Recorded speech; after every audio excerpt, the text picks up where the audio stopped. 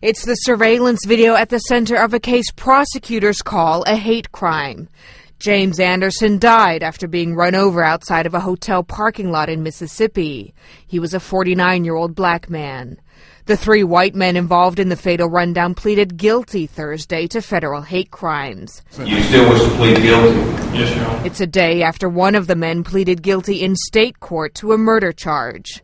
Prosecutors say on numerous occasions, one or all 3 of the men harassed or assaulted black people who they thought were homeless or intoxicated. The harassment began in April of 2011 and eventually ended in the death of Anderson on June 26.